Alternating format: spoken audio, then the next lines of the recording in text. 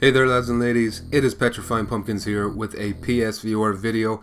This video is going to be all about the Holy Trinity of PSVR titles that are still to drop in 2019, or at least these are the three games that I think have a lot of potential and a high likelihood of being great PSVR games and give people even more reasons to pick up a PSVR headset, even though I truly believe there's plenty of reasons already right now. So I've picked 3 titles here, and I was very nearly going to pick 4 by including Espire 1, which is an upcoming stealth game that looks like half Metal Gear Solid, half Splinter Cell, and I absolutely love Metal Gear, so I'm really excited for that game. The only thing preventing me from putting Espire here is that I don't know what it's going to be like on PSVR. I know it looks great on PC VR.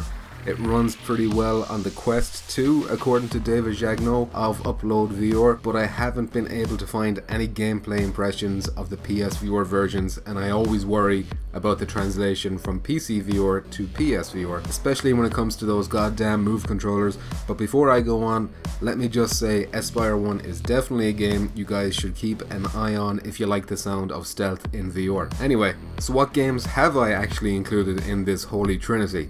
Well, oddly enough, 2 of these upcoming games are already out, and the other one is Iron Man. So let's start with No Man's Sky. No Man's Sky is a pretty well-known game. If you were on gaming websites back in 2016, then you definitely heard about it. It was a game that promised an unlimited universe to explore, filled with cool things to do and see, and then it delivered an unlimited universe to explore, filled with diddly and squat.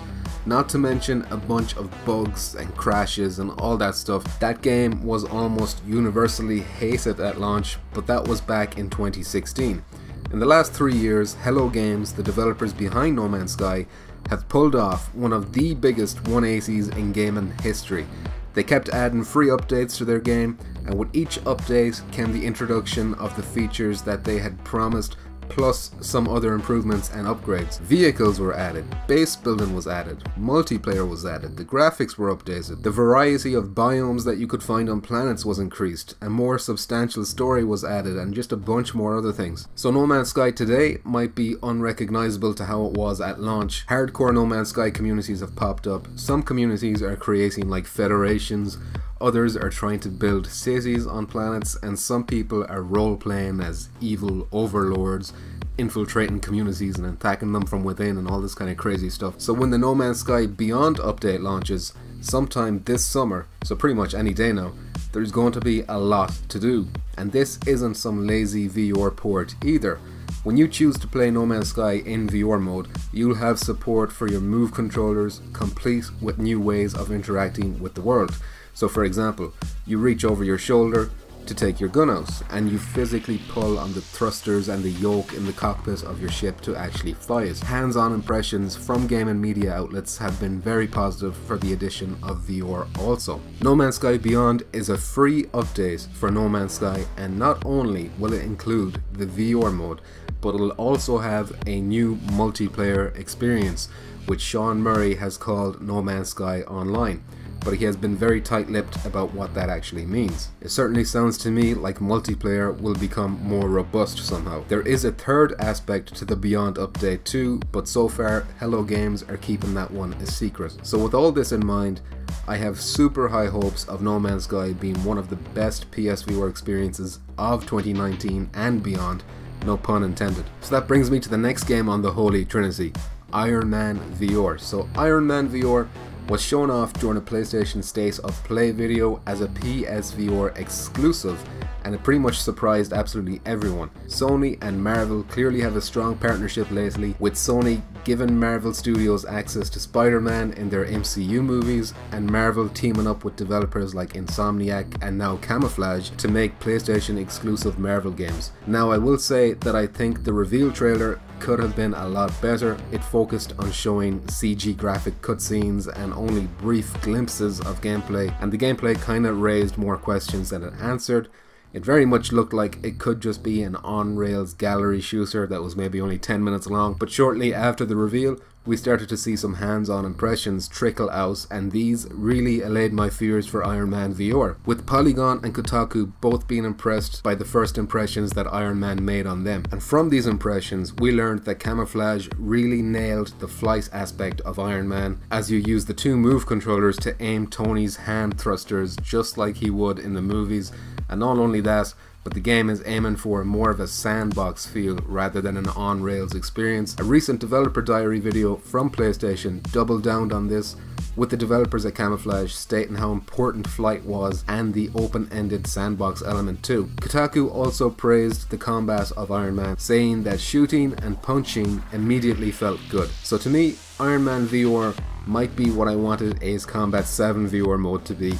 A full-length experience of great aerial dogfights. Iron Man is coming out sometime later this year, so keep your eyes peeled for that one. So this brings me to the final piece of the Holy Trinity, Dreams by Media Molecule. So Dreams is currently in early access, so you can buy it right now for a lower price than whatever it will be when it fully launches. Unfortunately, the early access does not include PSVR support. We have to wait for the full release for that. But even just the flat version of Dreams shows huge potential for what might be in Dreams VR. If you don't know what Dreams is, it's basically a user-friendly game engine. It will allow you to create pretty much whatever you want, be it a game, a movie, animations, art, sculptures, music, logic, and it lets you share all these creations with other people who are also playing Dreams, essentially providing infinite content to enjoy as long as people keep creating. Now, there are limits to Dreams. It can be pretty tricky to get a hang of the creation tools, but there are tutorials, or you could simply not create anything and just play what other people are making. There have been some fairly amazing creations already in Dreams. People have made a prototype of a realistic first-person shooter game. Others have recreated sections from their favourite games like Metal Gear Solid or Final Fantasy VII. Now there is one concern I have with Dreams though, and that is that we don't really know what Dreams VR will be like in terms of limits. I would imagine there will be limits to creating VR in Dreams that aren't there for the flat version of Dreams. But after seeing what the Dreams community has created so far in early access, I can't help but get very excited for what talented creators will make for PSVR users. I'm hoping for lots of atmospheric horror games and some really trippy stuff. So Dreams is expected to leave early access in 2019 and VR support is expected to be there for launch. I recommend you grab it now though if you're interested in it, because it's a good price at €30/$. So that's it for this video, lads and ladies. These are the games I'm super excited for in 2019 for PSVR. So far anyway, who knows? A new game could be announced at any time, but as of July 2019, this is my top 3. Again, Aspire 1 could and maybe should be included here, but I just need to see more of that on PSVR. Before I end this video, let me give a huge thank you to my Patreon supporters who are kindly helping this channel improve with their generosity.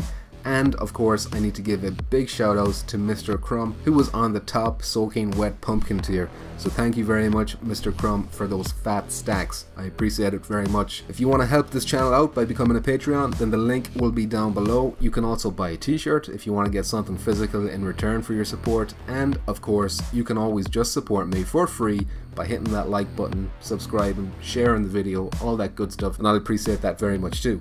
So that's it for this video, lads and ladies. Thank you very much for watching. I'll see you in the next one. Bye for now.